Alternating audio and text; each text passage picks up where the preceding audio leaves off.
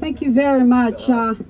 This is another sad occasion that we gather together around the death of another young Black or Latino child in this city. I will not repeat what has been said by so many, but I want to ask the question, where is the moral leadership in this city?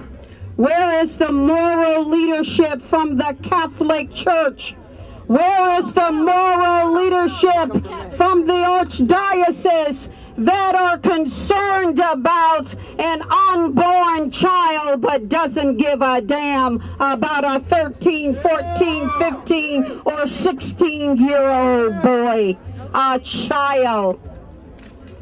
Taking a look at Kimani Gray and that picture of that young boy who looks like he was only 13 or 14 years of age, a child.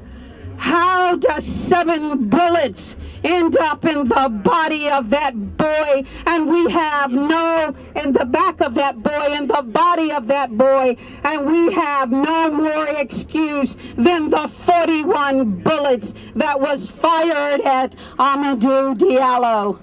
That is where we are now. But let me get back to this 2 issues. Where is the moral leadership in this city? We have a mayor who says that he's concerned about gun control and sugary drinks, but he doesn't care about the death of this child. What kind of leader is he?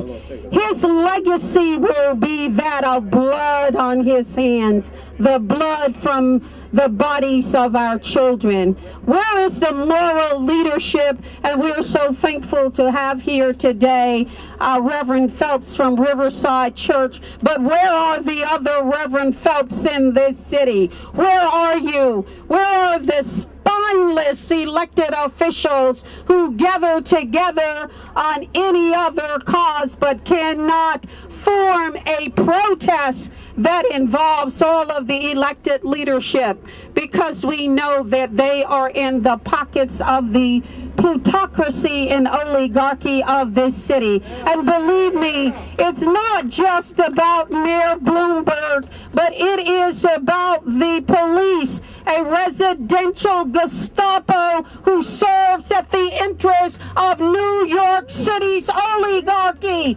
That's what we're talking about. We need to place this in the proper political context.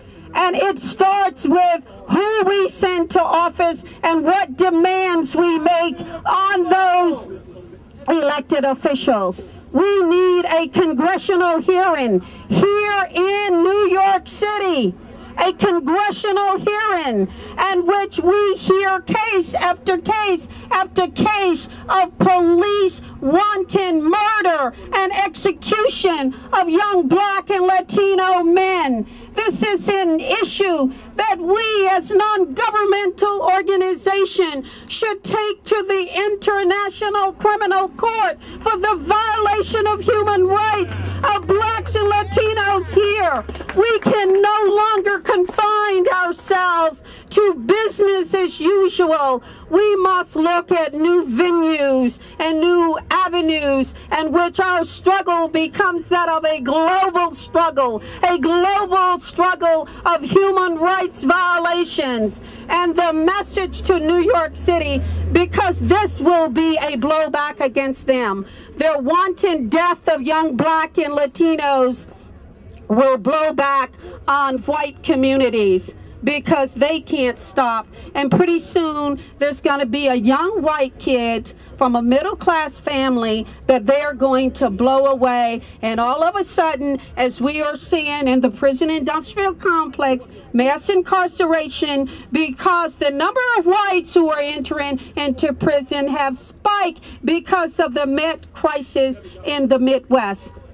So brothers and sisters, our battle is one of a people's assembly. We have to come together with an agenda that goes beyond our neighborhoods. and with a leadership that will not be compromised, that Mayor Bloomberg cannot buy out, that he will not be able to pour in millions of dollars or thousands of dollars to a non-for-profit organization, and what little action on the street is suddenly pulled off until there's another crisis.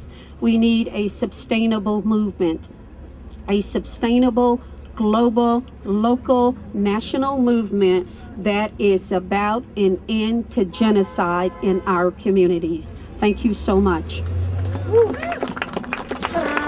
Yeah, see, I told you it's going to get real hot out here. We got